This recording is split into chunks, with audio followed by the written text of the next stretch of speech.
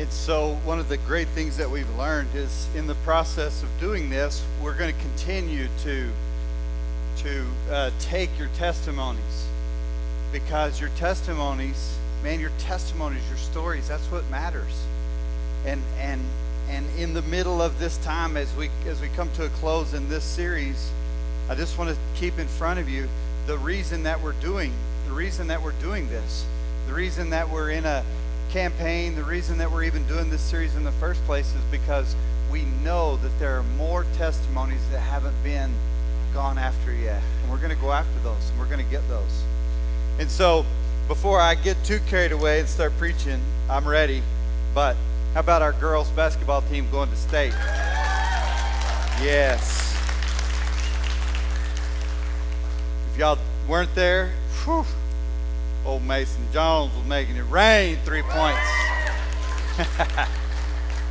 It was, man, these girls were tough. It was awesome. So it was just a great weekend. Good time to go down and celebrate them. So today we come together.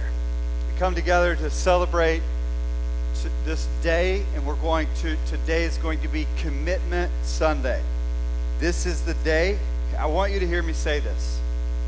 This is the day that we will look back on and say, praise you, God, for what you did. Thank you, God, that you let me get to be a part of it. I guarantee you, and we've learned this. I'll get into it in a little bit more. We've learned this by looking back a little bit, that this is going to be a day that we're going to look back on and we're going to go, thank you, Father, for what you did.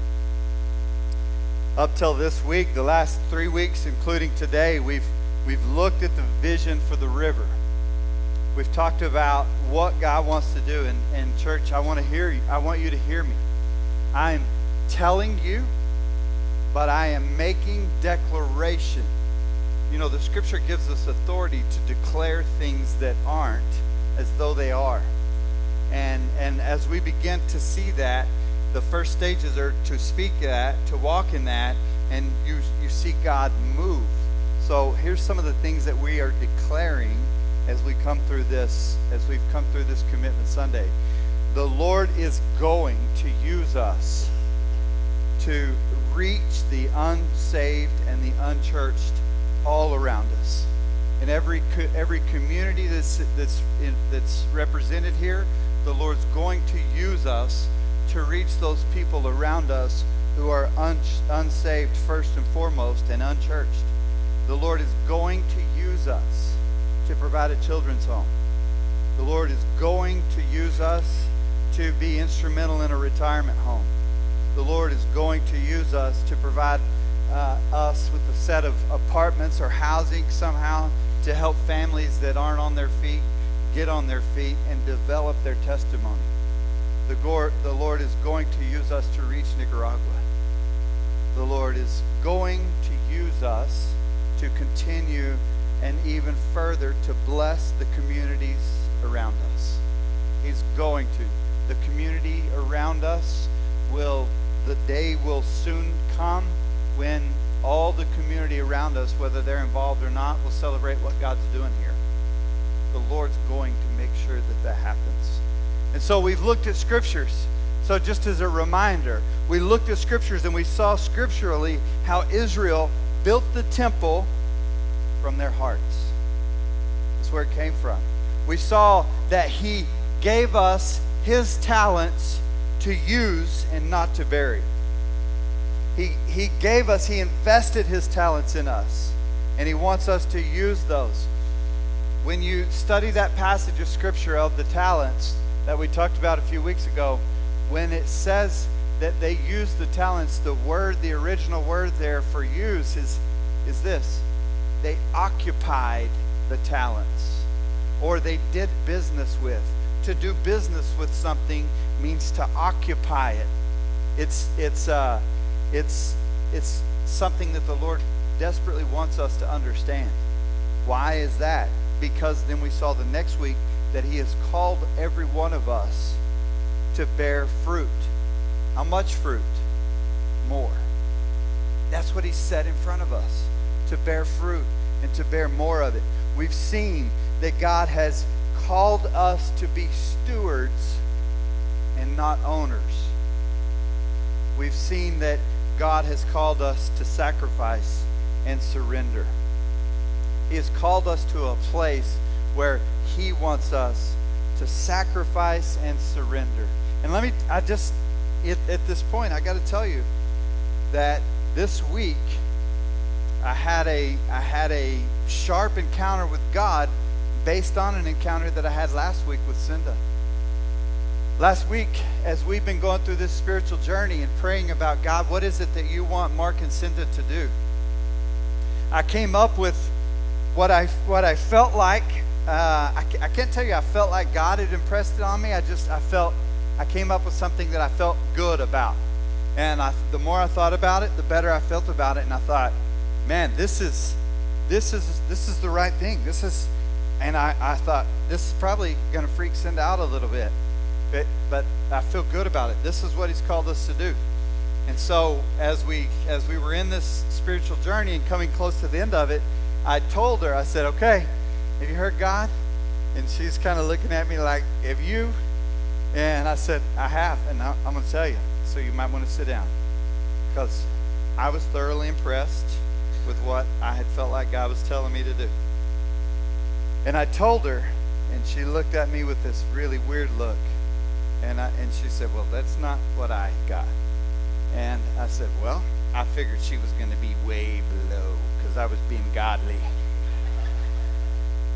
And she said, well, the Lord put exactly double that on my heart. I was like, no, I don't think that was the Lord. So I carried that for several days and went back into my office this week and was studying it. And I just want to tell you, if you ever feel any separation between you and I don't. I'm in this fighting it out with you. And I was sitting in my office, and the first guy that usually gets punched in the face by the words that come off of the stage are me. And I heard the Lord say, is what you said what I told you to do, or is what you said what you told the church not to do? You told the church, don't ask God, what can I afford to do? Ask God, what can I do?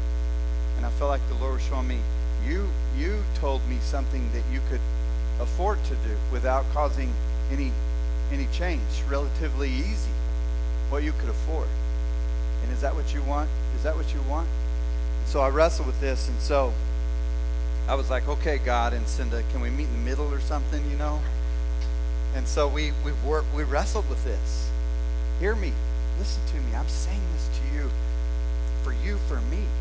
He's calling us to a place of surrender and sacrifice, not to do something to us or to get something from us. He's calling us to this, to do something for us. In what God wants to do, your betterment is always on the forefront of His mind. Your betterment. He always has a plan for you. And so this is going down. Our story is being written by the combining of our hearts, by the combining of your heart and my heart. The Lord is writing our story right now. It is not going to be easy. It is going to require a lot from all of us. Realizing that. We're talking about sacrifice and surrender. Again, listen to me. I'm just telling you I am not saying this to you to beat you with it. I'm telling you my struggle. I don't want your struggle to be my struggle. I don't want you to even struggle. I just want you and the Lord to figure out. But for me, my struggle was not, Mark, what can you afford? But Mark, what am I calling you to? What am I calling you to? To this place of sacrifice and surrender. And the reason He's never, church, hear me say this. The reason He's never going to remove sacrifice and surrender from your life, please catch this. Because all it'll do is help establish you in life so that you don't have the same struggles. The reason that He'll never remove sacrifice and struggle from our life is because He wants His plans to become our plans. You see, when we get saved, we originally get saved because Well, a lot of us, we don't want to go to hell. We're scared, and we get kind of scared out of that place. And so we get into this relationship with God, and then he spends the rest of our life changing us and moving in us and moving us. The scripture defines it like this: from glory to glory to glory, ever in the image of him. The whole plan is for us to be continually looking more and more and more like him, so that the world around us can be drawn to him, to the image of him in and through us. And listen, on our own, we will not sacrifice and we will not surrender, because left up to our own desires, we really like us. And so sacrifice and surrender is something he's never going to take off, because he wants his plan to become our plan. Hear me say this. This is something that this church has always understood from the very beginning. I loved the things that you can find every once in a while. I've seen them come out, and the things that we can read about the beginnings of this church way back, out of a 30-day revival. Hey, I love you, and don't take this wrong, but if we bring somebody in to preach 3 days, I'm lucky if I get a day and a half out of you. These people had a 30-day revival. 30-day revival.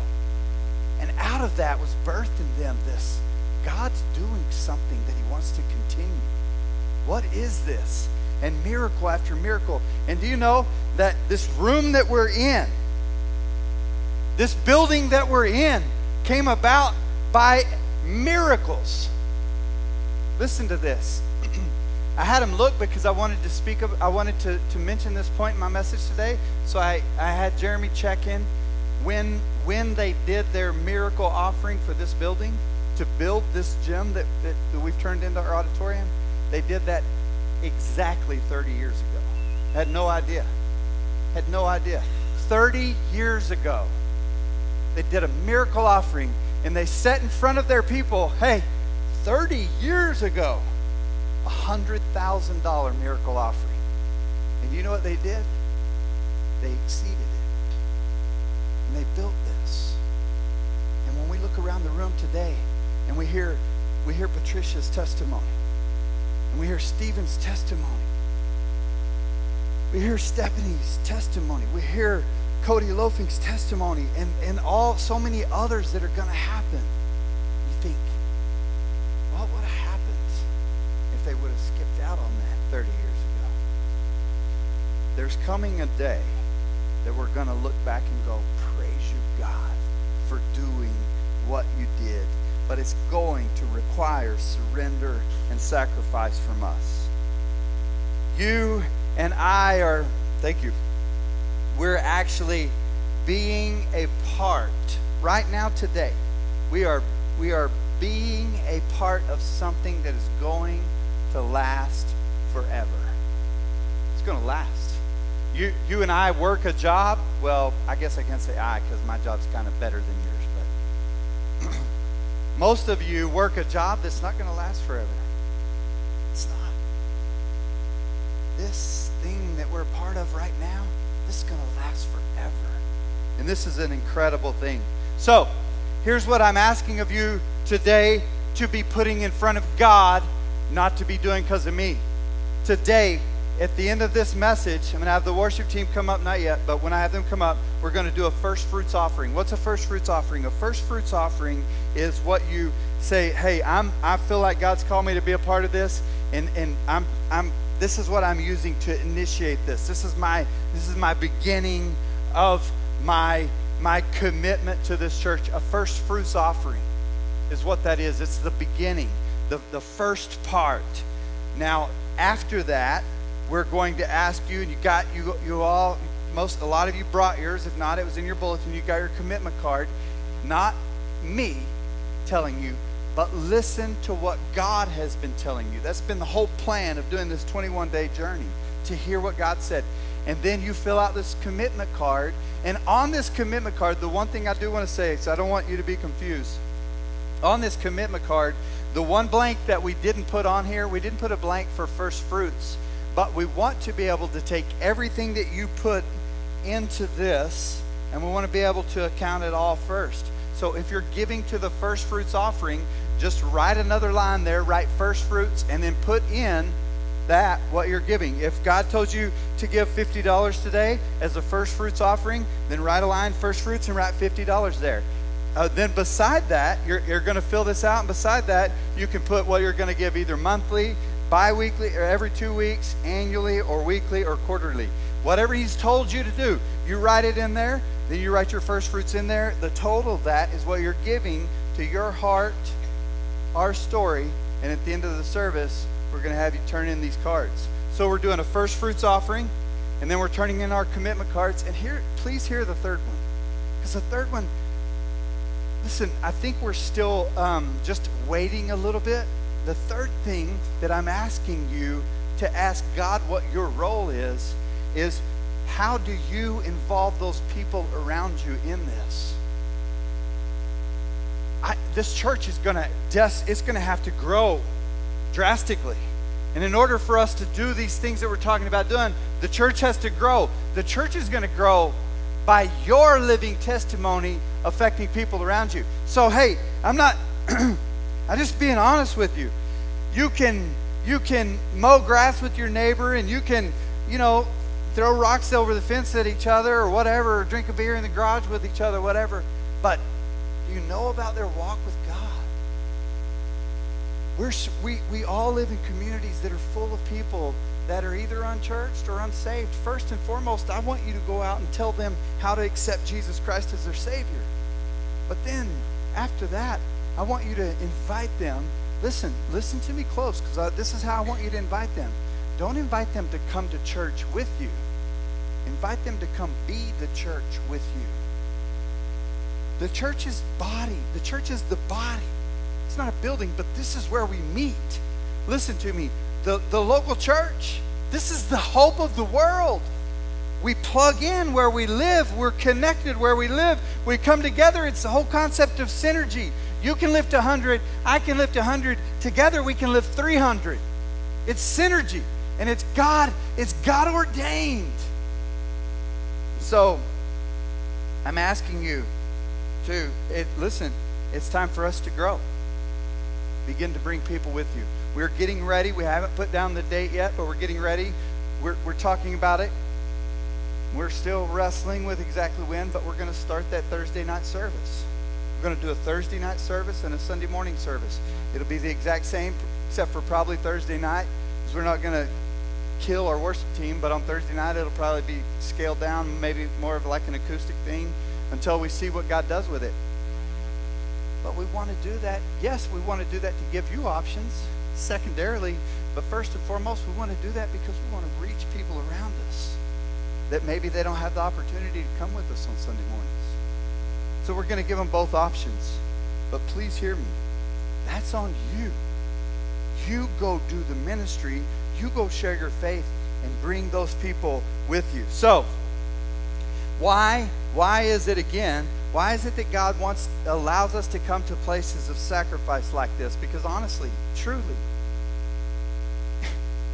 I'm one of you. You don't like listening to preaching about money all the time?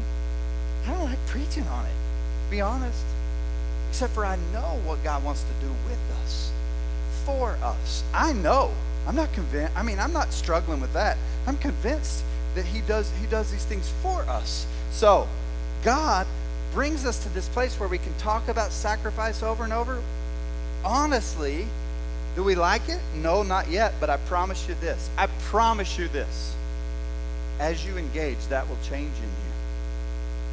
Because you'll start becoming, you get the thing about God, He wants to consume us with His desires being our desires. Does Jesus have the heart of a giver?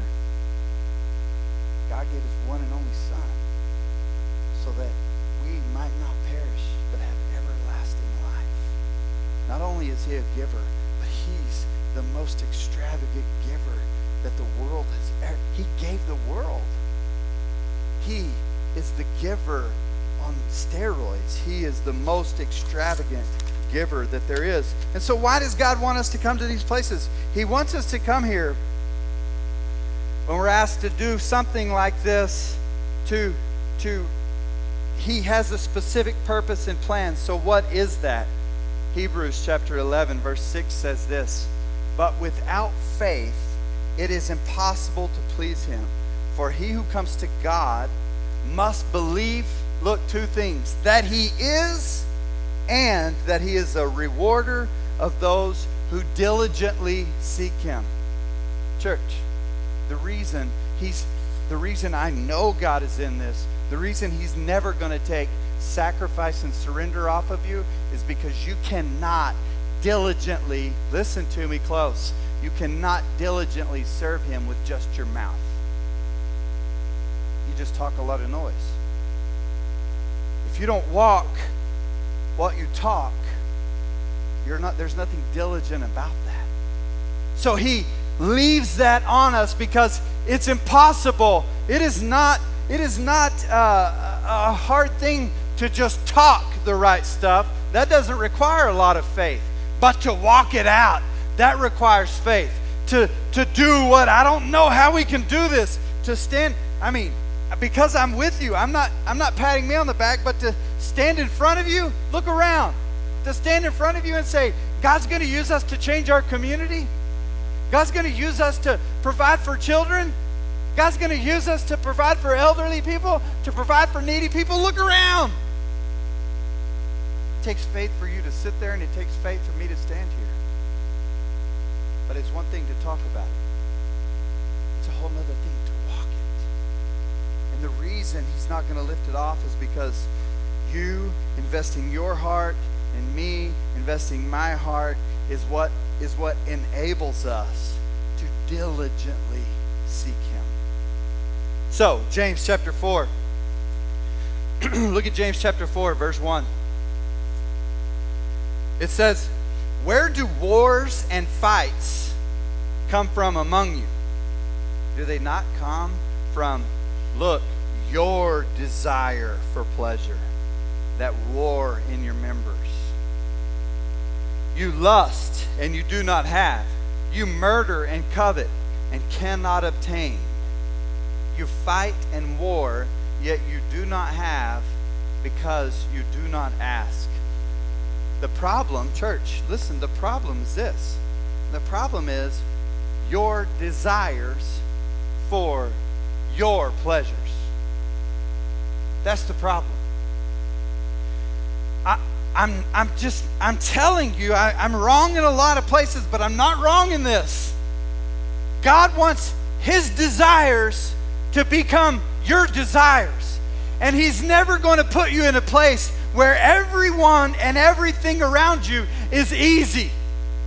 In fact, if He's got a big plan for your life, He's going to put you in a place just the opposite. He's going to put you in difficult circumstances. He's going to surround you with difficult people, which is why He's given me the staff that He's given me.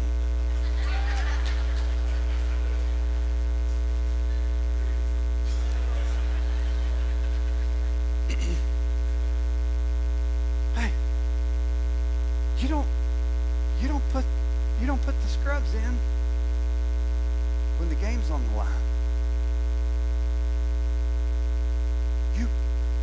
We watched this yesterday. We had such a blast yesterday. It was such a long but amazing day.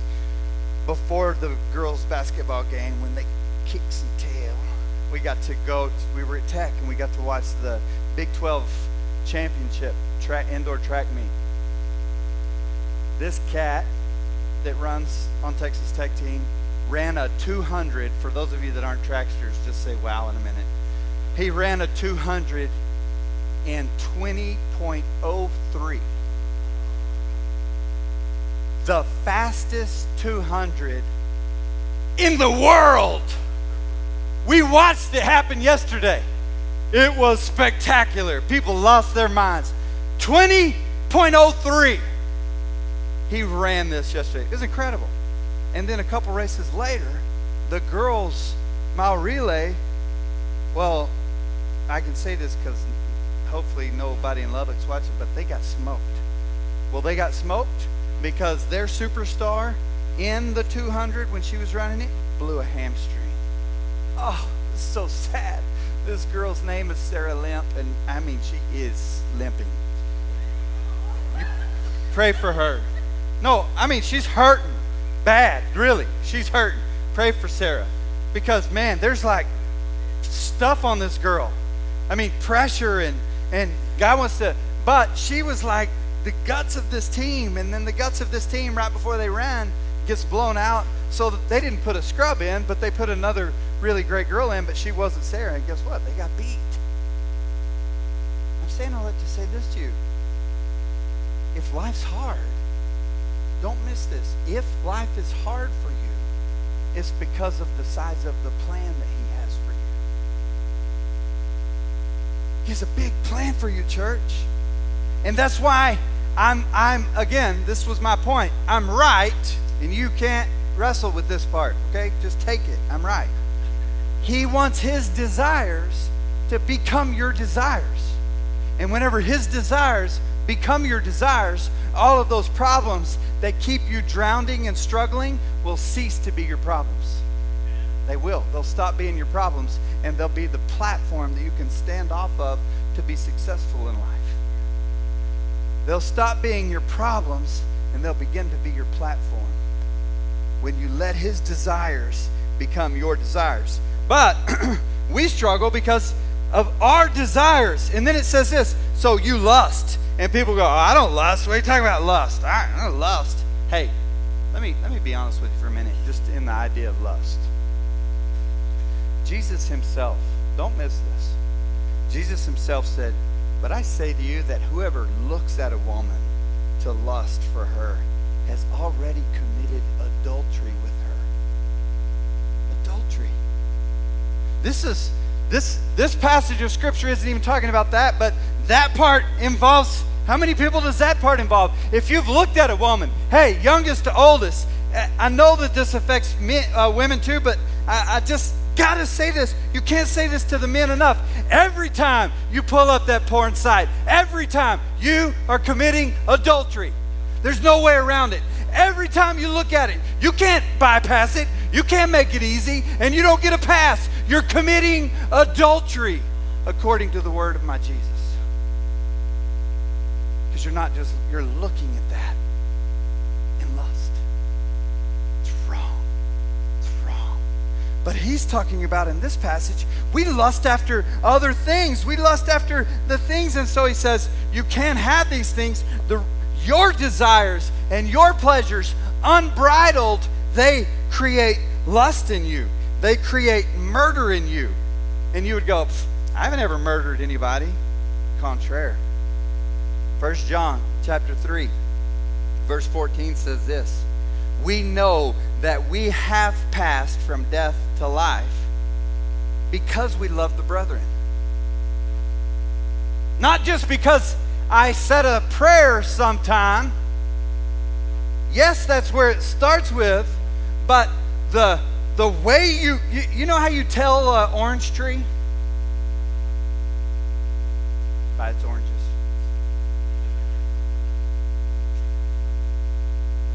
You know how you tell, look at me. You know how you tell a Christian? By his love. And that ought to terrify some of us. That ought to terrify some of us. Loving each other is how we know that we've passed from death to life. And then it closes by this. He who does not love his brother abides in, that means lives in, death.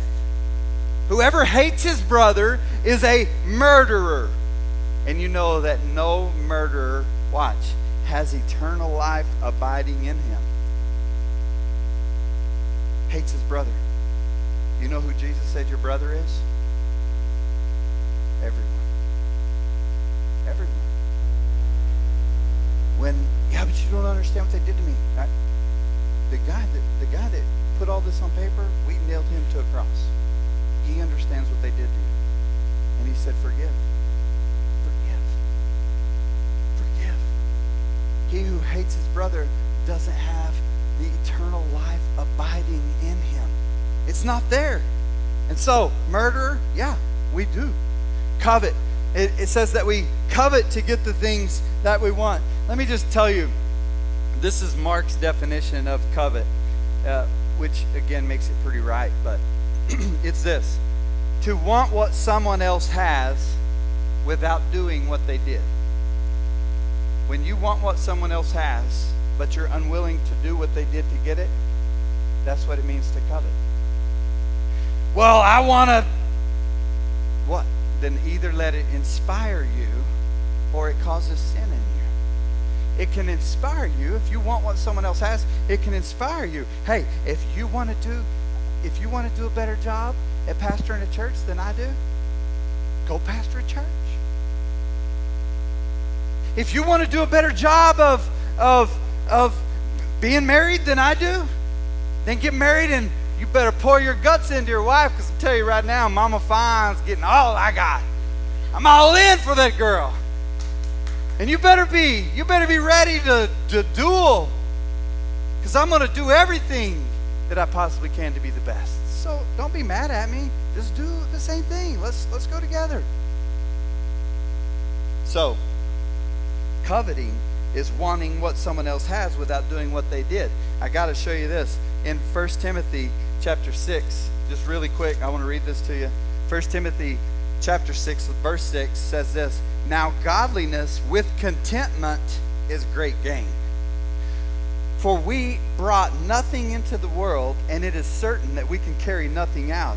And watch this, church, and having food and clothing, with these we shall be content. But those who desire to be rich fall into temptation and a snare, and into many foolish and harmful lusts, which drown," watch this, "which drowned men in destruction and perdition. For the love of money is a root of all kinds of evil, for which some have strayed from the faith in their greediness, and pierced themselves through with many sorrows." That verse does not say that money's bad. Money's not bad. Money's a great thing. God wants to use money. That's why He wants you to give, so that He can knock the spirit of mammon off of your money, and He can put the spirit of the Holy Ghost on it and do more with a smaller amount than you could with all of it. That's what He wants to do. But this says destruction and perdition. Let me just be clear with you about this. You know what that is? Perdition is this. Here's the definition of perdition: state of final spiritual ruin, loss of soul, damnation. Church, I'm just going to be honest with you. Coveting is a pretty big deal. It's a big deal. And it's time that we move out of this. And then it ends with fighting and war. How do you do that? You go back up to verse 1. It all comes out of these places in our heart. Okay, look at verse 3. Verse 3, James chapter 4. "You ask and you do not receive, because you ask amiss, that you may spend it on your pleasures." See, he's still back in that first place. Here's our problem. Here's the problem. Hey, being honest with you.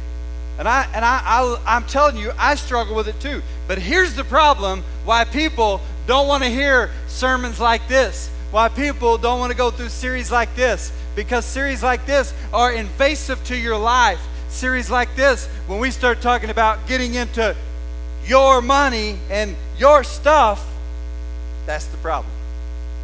As long as you are in the driver's seat, as long as it's about you, as long as all the struggle is you can't get beyond you, you still can't get past you, that's where the problem is. We are, though, the truth is, in our nature, we're all about our pleasures. So we don't get what we ask for because we ask so that we can spend it amiss on me, myself, and I. Here's the truth. If we would get lost in God's plan for us, there's no end in what He would do for us.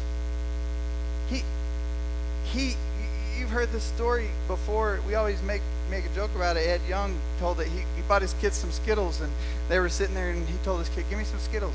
And the kid goes, "No, these are mine." He looked at him, he goes, "I just bought those." And he grabbed him out of his kid's hand. He said, let me teach you a lesson. I can make it rain Skittles for the next 7 days. If I buy some Skittles, there's a whole lot more. I can go buy all. So if I buy some and I ask you for them, don't hog them. Give them. The Lord, you think the Lord can't make it rain on your circumstances? My gosh, you've got God in a little tiny box. Man, he's much bigger than that. Verse 4. Adulterers and adulteresses, do you not know that friendship with the world is enmity with God? Whoever therefore wants to be a friend of the world makes himself an enemy of God. Or why do you think that the scripture says in vain, the Spirit who dwells in us yearns jealously? This verse calls us adulterers and adulteresses. Why does it use such strong terminology? Because he wants us to catch this concept. When we're more in love with us in the world, then we're taking the world's advice over the advice of God. And when we take the world's advice over the advice of God, we're committing adultery with the world. That's absolutely what this verse says. When we do things the way the world tells us to do it, as opposed to the way God tells us to do it, we're committing adultery with the world. That's why he says adulterers and adulteresses. Church, he says the Spirit that dwells in you yearns jealously for all of you. He doesn't want to live in a small corner. He wants the whole thing. He wants the whole thing. The Holy Spirit that lives in you wants all of you. He wants to take you out of the me seat because that's his seat. But you got to be willing to get out of the way. You have to be willing to get out of the way for that. It says, but he gives, verse 6, but he gives more grace. Therefore he says, God resists the proud, but he gives grace to the humble. That means we got to get over ourselves. And the truth of the matter is, when you look at your life, the way we live our lives so often, when we're not led by the Spirit of God, we live it like, I'm going to get mine. I'm gonna go, all of these things. And when these things are, is it bad to have things? No, it is not bad to have things. You won't be able, I shouldn't even say this, but I'm going to. When you do things God's way, you can't get out of having things. Because he wants more for you than you want for you. You just don't trust him with it. So you think, and we got to get out of that seat. I'm going to get mine. We got to get out of that. We have to move beyond that. So look at verse 5. No. Sorry. Verse 7. Therefore, submit to God, resist the devil, and he will flee from you. Draw near to God, and he will draw near to you. Now look what he says. Cleanse your hands, you sinners. Purify your hearts, you double-minded. Lament, mourn, and weep. How fun does this sound? Let your laughter be turned to mourning, and your joy be turned to gloom. Humble yourselves in the sight of the Lord, and he will lift you up. Why is this saying all this sad stuff? Why all this sad stuff? Because listen, church, I'm telling you, why it's still sad stuff. Why? Because listen, we still get our joy from the things in our life. We still get our pleasure from the things in our life. We still commit adultery on the Lord with the world because we do what the world tells us to do as opposed to what God tells us to do. And because of that, as long as the world is where we draw our joy from, as long as the world is where we draw our life from, the only thing left to say to us is, you need to turn your laughing into crying, because it's a tragedy what you've let become the God of your life. It's a tragedy what you've let take in control of your life. It's a tragedy. So turn your laughter into mourning. Humble yourself under the mighty hand of God so that he can do what, church? So that he can lift you up. He wants to take you higher than you could ever want to take you. He wants to do more with you than you could ever possibly imagine. He has an incredible plan for your life. The scripture tells us that if we resist the devil, he will flee from us. Why don't we get that? Because how many times do we make statements like, man, I can't get out of this. I can't stop. I know I should not be doing this, but I just keep going back. That's because you're double-minded. And you still need to turn your mourning, and you need to turn your laughter into mourning. The only time I'm happy, man, the only time I'm happy is when I'm with the crew and we're knocking some back and we get a little loose and I'm happy. Yeah, well, that happiness is exactly what the Lord said. You need to turn that into misery. He says, I want to be the place that you get your peace from, you get your joy from. And my plan is not to knock you down and step on you like many, many people think. God says, my plan is to lift you high, higher than you can ever imagine going. So, I'm done. Listen. I'm going to close. I'm going to read you a few verses, and I'm going to close with this. I want the worship team, you guys can go ahead and come up. His plan is so good for you. He wants to bless you. He wants to enrich your life. So I want to read this. I want to read this last verse. Listen. Verse 9 and 10. Lament, mourn, and weep. Let your laughter be turned to mourning and your joy to gloom. Humble yourselves in the sight of the Lord, and he will lift you up. So today, as we get ready to close out this service the way I told you we're going to, I want you to ask yourself a few questions. What does my joy come from? If I were to really, Mark, if I were to pick in, if I were to plug in, if I were to do this, what's it going to cost me? I don't know. I know what it's going to cost me. I mean, I don't know. Sometimes I feel like it's important for me to be real transparent and real vulnerable, and then sometimes I feel like people are looking at me wrong about it. So I don't know. If I'm wrong, I'm sorry. I don't mean to be. But what's it going to cost you? I can tell you what it's going to cost us. What it's going to cost us is a drastic change in what we thought we might do for a vacation this summer. Ultimately, what it comes down to, though, is do I trust the Lord? Do I trust the Lord? Does it matter to the Lord? Does my pleasure matter to the Lord? I have to answer that question. Absolutely, it matters to the Lord. And whether I get to go on a vacation now or I just get to vacation for the rest of eternity, He's got a plan for me. I'm not telling you to invest your vacation stuff. Unless you want to send me, then you probably should. That's a joke. Seriously, whatever it is that He's wanting to set in front of you is not because He wants to hurt you. So here's how we're going to close out the service. These guys are going to play here in just a minute. What I want to ask you to do is, as if you're by yourself, just kind of get alone. If you're with your family, I kind of want you to just huddle up around this card, and I want you to say, Lord God, would you show me what you want me to do? First of all, do I have a first fruits? Have I prepared a first fruits for you, Lord? Do I have something that you've put in my heart that you wanted me to bring together? Do I have that first fruits? If so, prepare that. If not, if you have this card, then get with your family and say, God, would you show us what your plan is for us? And then before you break, to come, we're going to do just like we did. A lot of people have asked me, why'd you make us walk across the stage? Because we made you, and make sure you guys, in fact, y'all scoot. I'm going to scoot this thing over. Will you guys scoot those buckets out? The reason we're asking you to do this and to engage like this is because we want it to be a very strong thing in your mind to say, hey, maybe maybe I've never been a participant. Maybe you've been a very active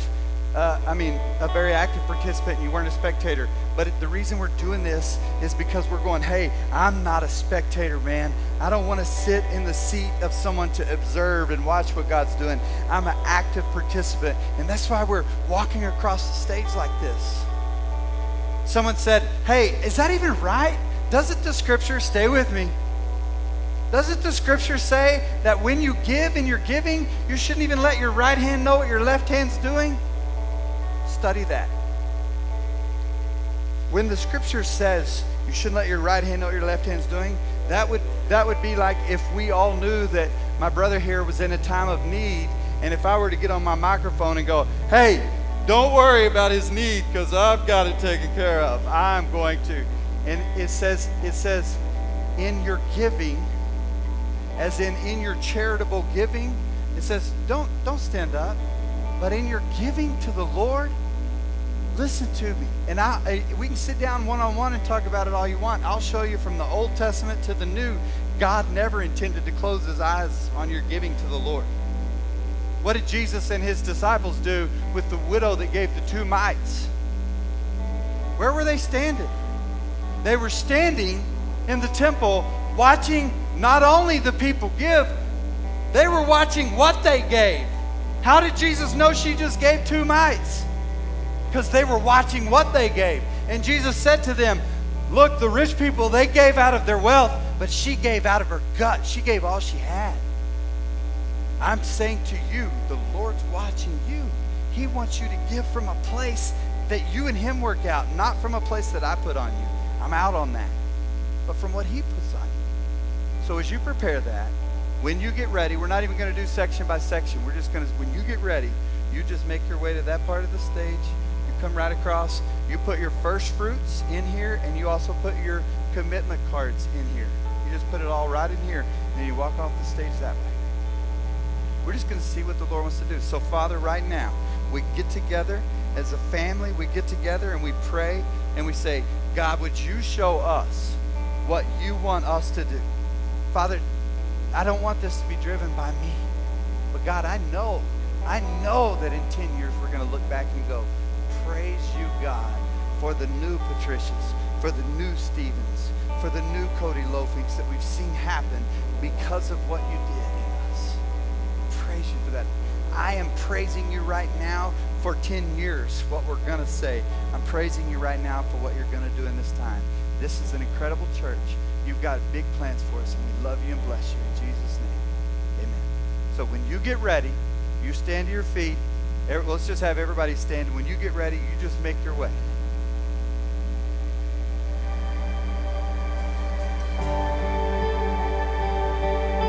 Well, we hope that this week's message blessed you. If you want to stay up to date with things going on with the river, follow us on Facebook. But if this ministry's blessed you and you would like to sow into it, there's a couple ways to do that. One is you can download our River app, which is available on the iTunes Store and the Google Play Store, or you can go to our website, www.theriverpanhandle.com, and give that way.